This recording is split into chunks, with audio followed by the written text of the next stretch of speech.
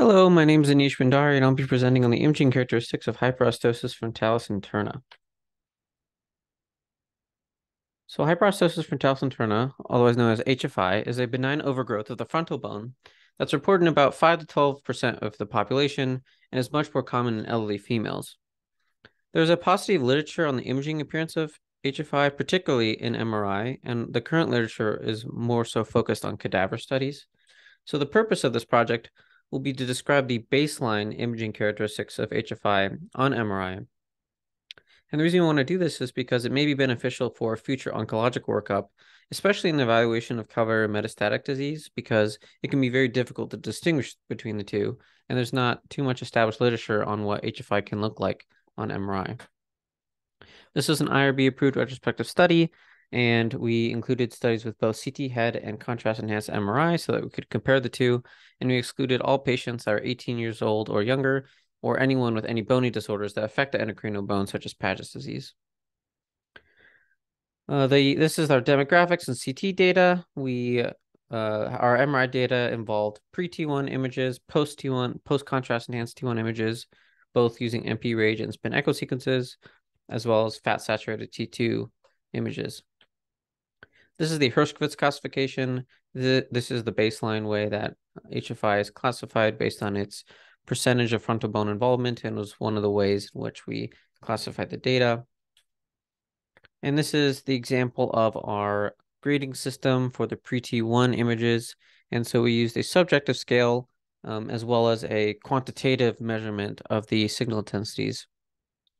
And this is our subjective scale for the pre-T1 images, showing heterogeneously hyperintense hyperostosis frontalis, homogeneously hyperintense, heterogeneously hypointense, and homogeneously hypointense.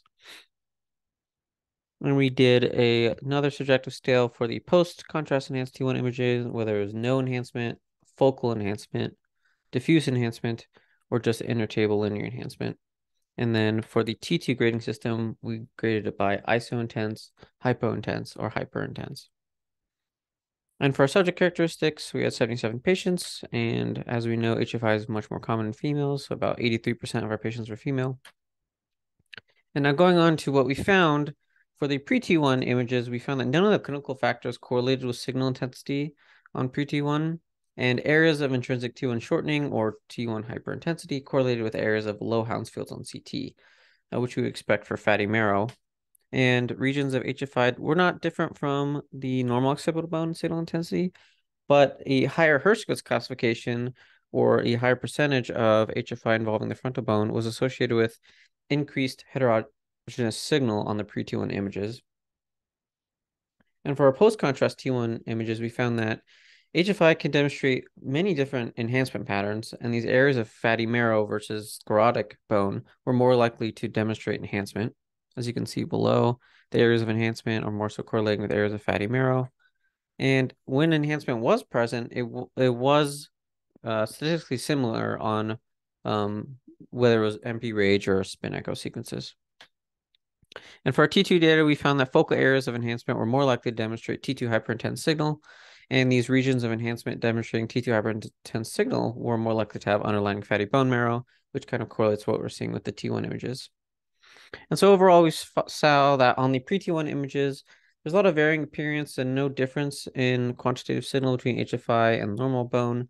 But on the post-contrast T1 weighted images and T2 weighted images, we found that these areas of enhancement were more likely to be present with fatty bone marrow, and there's many different types of enhancement patterns, which may be important going forward, knowing how to differentiate between HFI and a metastatic lesion, and be more helpful to better understand what it may look like. And so in the future, it'd be better to further delineate the frequency of these different enhancement patterns and find correlations between these enhancement patterns and a benign versus a metastatic lesion, which would be very helpful for future oncological workup. Here are my references, and thank you.